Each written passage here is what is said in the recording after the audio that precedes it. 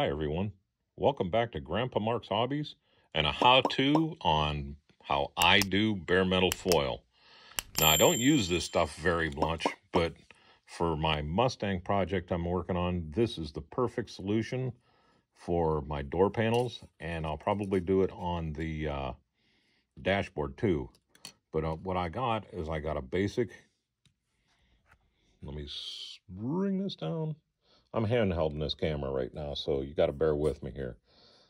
Basically, what I want to do is this panel right here is supposed to be aluminum with a chrome trim on it.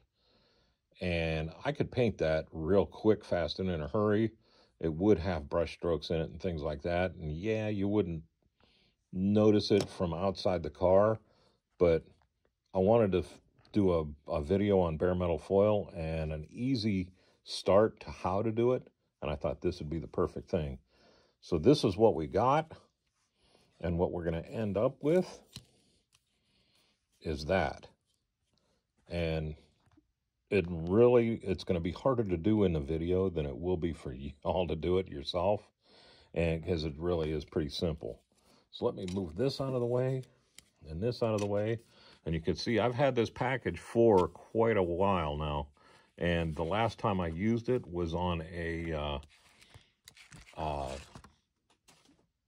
Chevy station wagon. This is bare metal foil. You can see I've cut off strips and worked my way down. It'll go a long way, because you don't need to cut off a whole ton of it to do it. And what it is basically is this stuff put on a piece of paper that you peel off. And I'll show you when we get into the video exactly what I'm talking about there. But this is what it is. Let me move that out of the way. And the basic tools you're going to need that you have to have. I mean, I can fudge through a lot of things, but what you need when you do bare metal foil is a brand spanking new knife blade. I'm using the X-Acto number 11s. I bought these on Amazon. It was a 2-pack. They last a long time. But anytime I do bare metal foil, I start off with a brand new tip. And if you don't, it'll drag and pull, and it'll end up wrinkling like it's shown here. I don't know, this was this way when I bought the thing, and I don't know, I should have probably taken it back, but I can work around all that stuff. But definitely have a brand new X-Acto knife blade. Did I say you need to have a new X-Acto blade? Because you really do. And then Q-tips. Have 3 or 4 Q-tips. I use this one. You can see the end of it's all flattened out on both sides. And I use this to burnish the part down. Other than that, maybe a toothpick. But you got to watch with toothpicks because they can be sharp and they'll tear. But let's get going on this. It'll be a quick video because it's not that hard. The camera is going to be on an angle a little bit, so my lunk head isn't in it or smacking it. I'll set up the camera and we'll get started. Okay, thanks for bearing with me here. I have my camera tilted just a little bit here to try to keep my lunk head from smacking into it while I do this, because I'm going to be getting really down close on this part.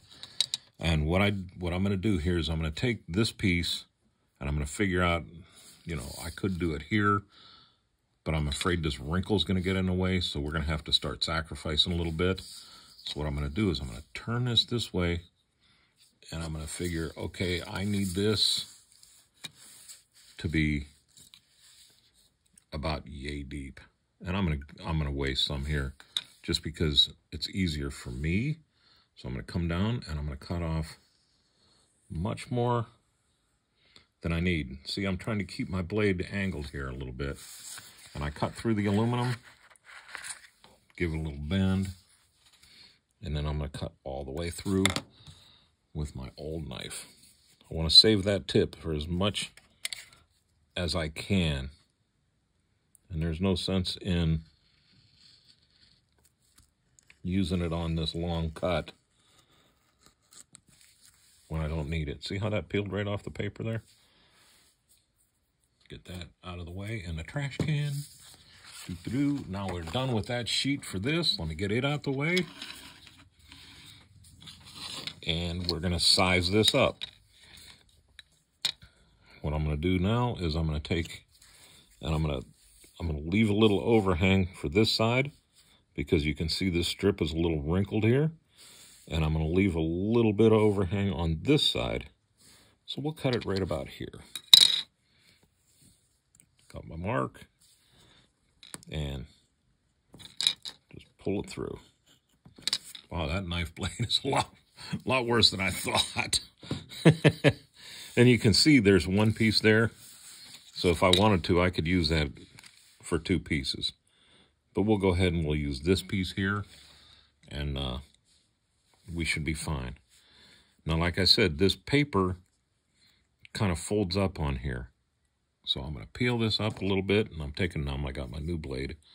And we're going to actually move the old blade clean out of the way, off so I don't accidentally grab it. And I'm going to go for a corner here. And I'm just going to work a corner up to where I can grab it with my tweezers that I didn't remind you to use, but everybody's got tweezers. Look at that, I got a piece of aluminum on there. Everybody's got their good tweezers. I like these nice pointy tweezers. I've had these forever. They were probably a 1/4 inch thicker when I started, but holding them forever, wearing them out. But I'll take that, and I'm going to start working this off the paper. And this is old stuff. I had some of it just kind of disintegrate on me. Now that I got it started, I can go ahead and grab that. And I'm going to peel it away. Look, see, that ripped. And that was all my fault. But you know what? I made it big enough to where it'll work. So we'll move them out.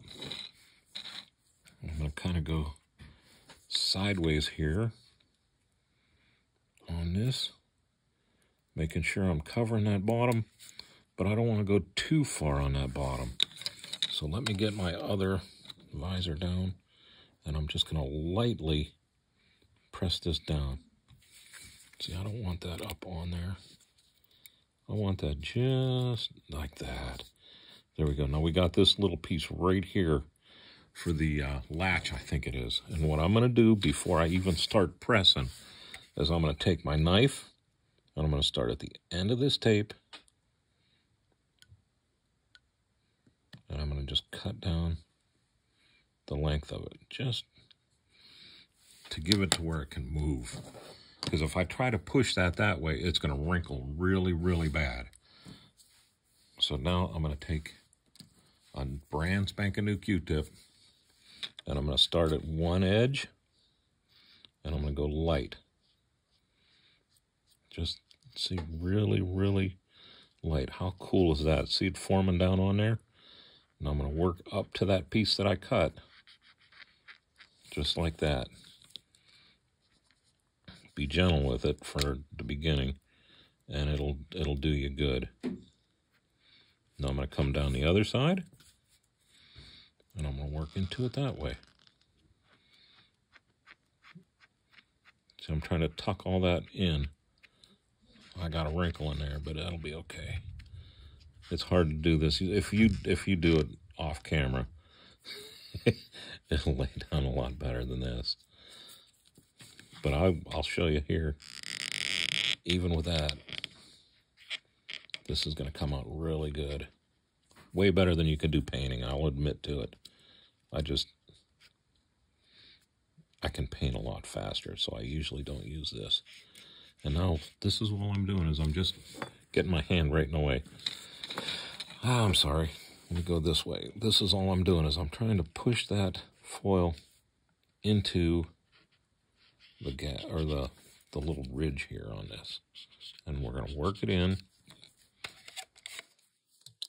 and work out the wrinkles.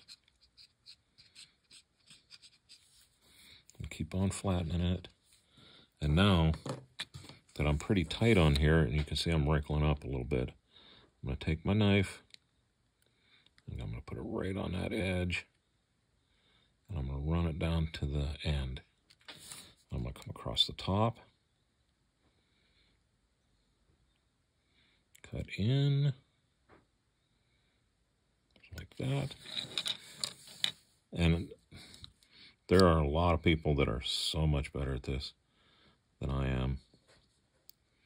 But I've just had so many people ask that I figured it was fair for me to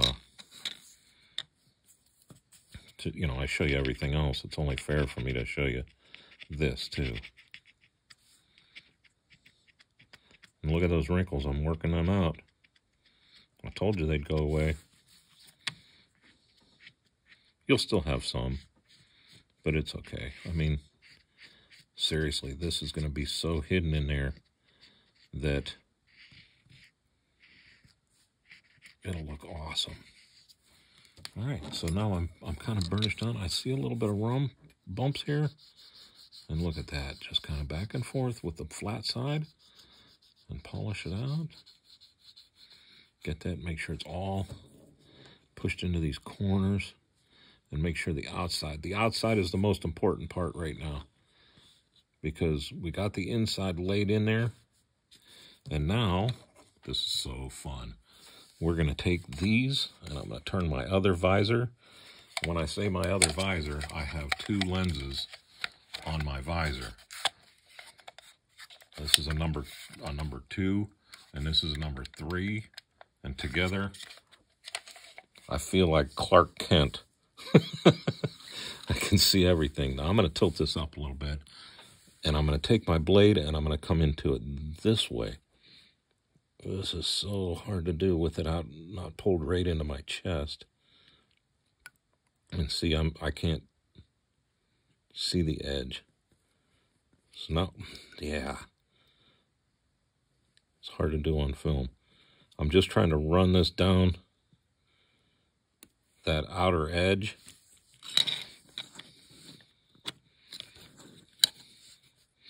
And we'll even try to make that look better. But I could stop the camera, start this all over again.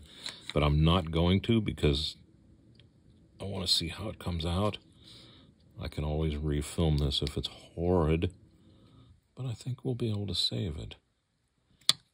Don't need to go too far because you don't want to scratch into your good paint job there.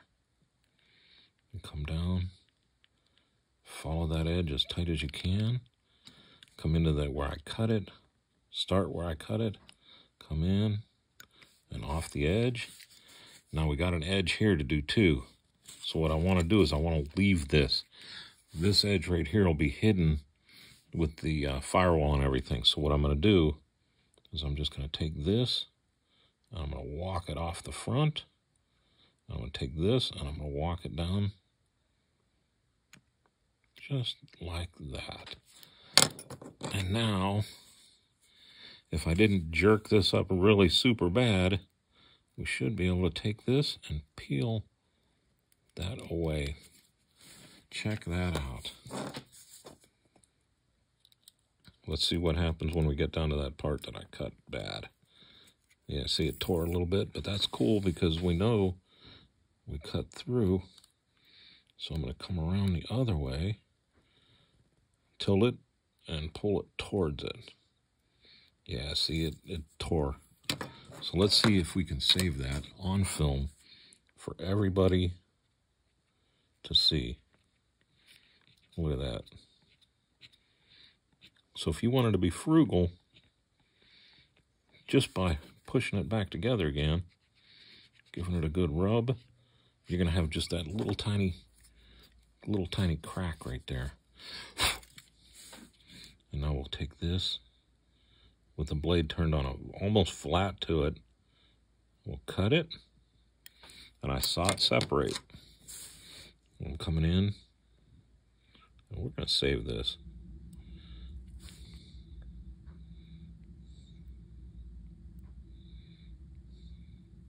If that was the top, I would probably pitch it and start over. But since it's the bottom, I'm not going to. Let me get underneath this one. I hope when I go back and look at this video that my head's not right in the middle of everything here. I'll grab it here next to the door. So I burnished it down really well. And now it's hard to get off. But once it starts,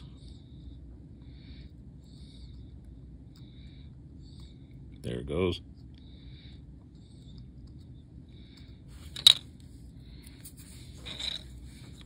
Be patient with it, and it will reward you.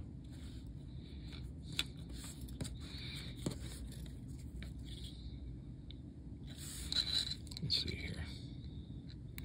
I can start from down at this end and bring it off. So I really don't want to mess that paint job up.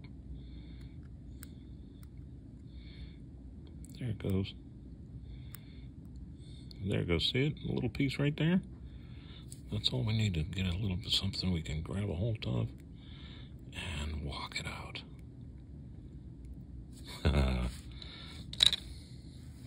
There's one nice edge. And this, since I cut up in there, we're going to take this piece off.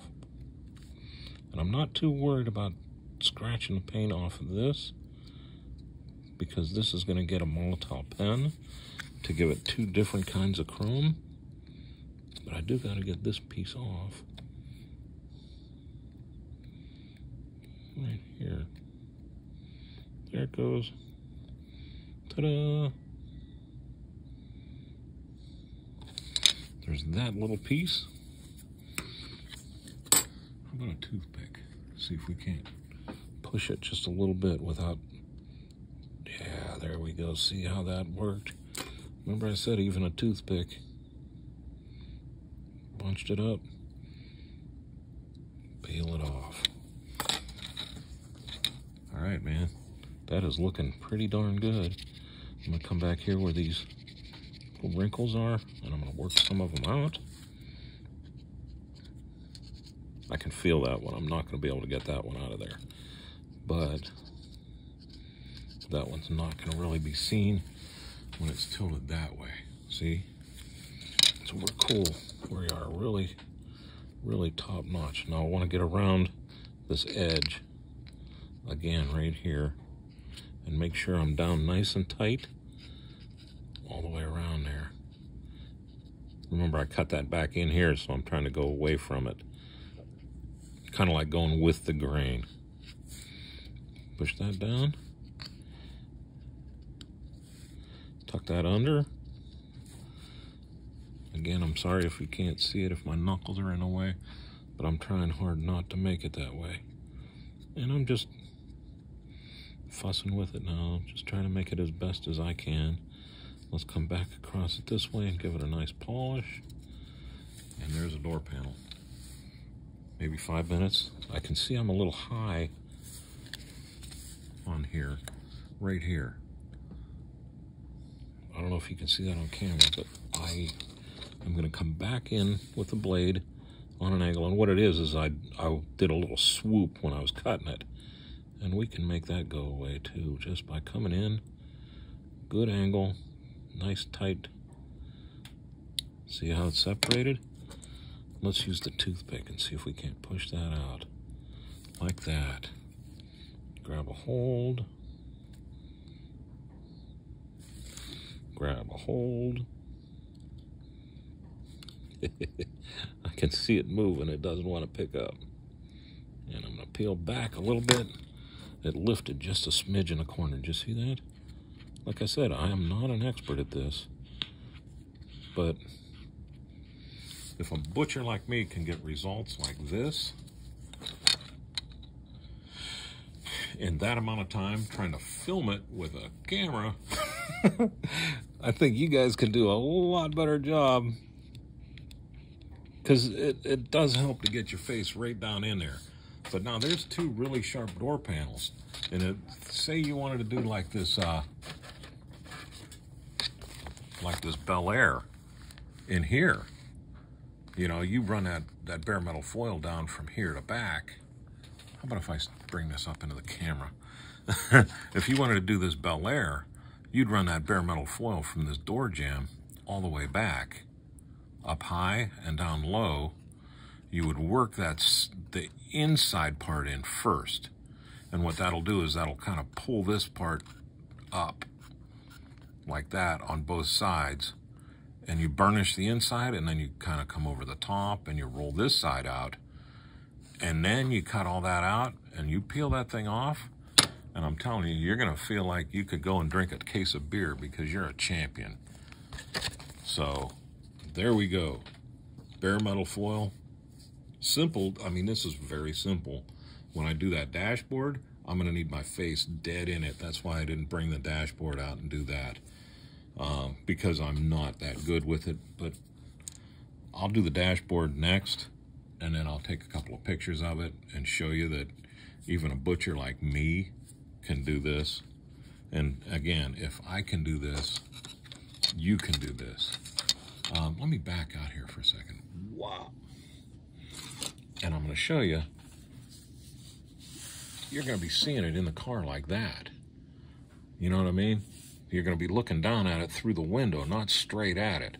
So like that little flaw and that little wrinkle, don't freak out over it. It's not worth freaking out because you're not going to be able to see it anyhow. On the outside body panels, yeah, you're going to be able to see it.